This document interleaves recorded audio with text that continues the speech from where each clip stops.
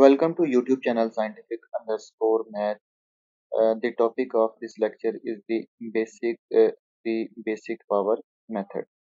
In earlier lectures of the basic power method, we have studied the introduction convergence of the basic power method and when may you apply the basic power method, applications of the basic power method, and we have also solved example using the basic power method.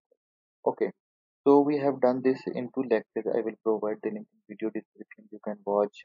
And in this lecture, we will write a Matlab code for the basic power method, and you can also use a software entity lab to calculate the largest eigenvalue and eigenvector. Okay, so this one is the entity lab software. The link of the software is available in video description. You can download the software, and how you can use the software, you can watch the previous lecture to use the software.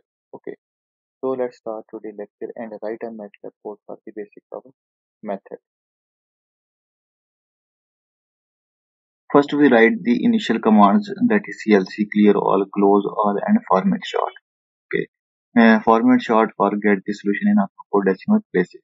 Then we have the following sections. First we write the given data, then the initializing the k for iteration, and this is the initial vector, then initial error assumption in the solution, and next the loop starts, while loops with this end, and then we write the power method, and this is the error in the solution or the stopping criteria.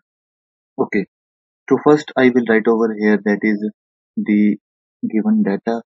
This is the given data. This is the given matrix, that is the 3 cross 3 square matrix. Next we have the starting vector, any non-zero vector. Like here we have 1 1 1, and you can take any non-zero vector that can be 0 0 1, 1 0 1, and 1 0 0. Okay.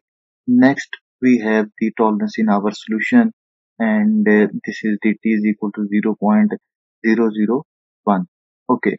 Next is I have used over here the length command to get the size of the matrix A, because I want to generate the column vector for the tolerance.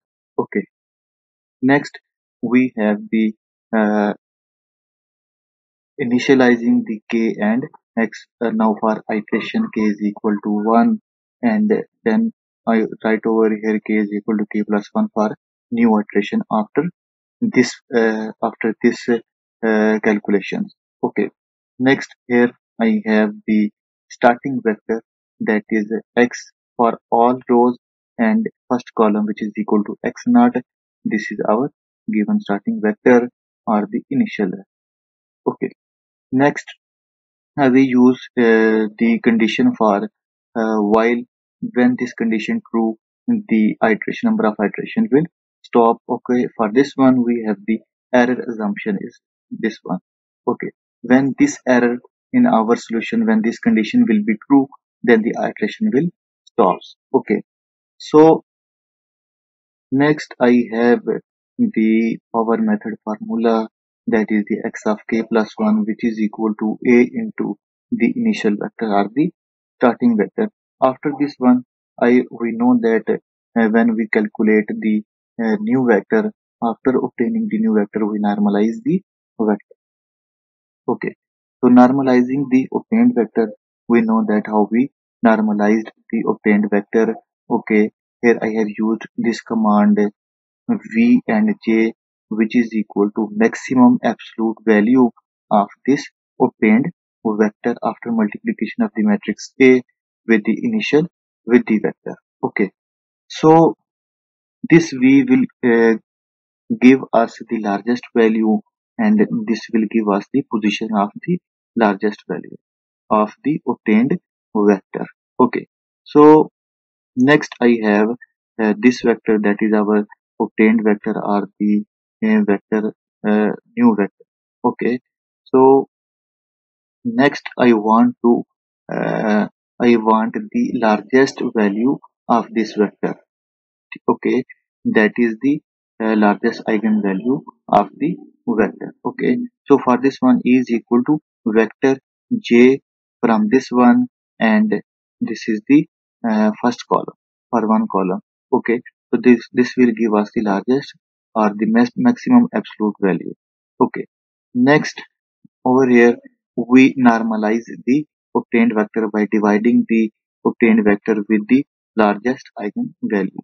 Okay, so next we have a stopping criteria or error in the solution, that is error is equal to norm of the previous new vector minus the previous vector with the infinity norm. Okay, so after this one I want to print the largest eigenvalue and the corresponding eigenvector.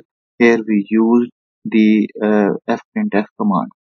Okay, so let's run this code, and here we can see that this is our the matrix A 3 cross 3 square matrix. So this is our starting vector, and here we can see that the largest eigenvalue is this one and the corresponding eigenvector is this one.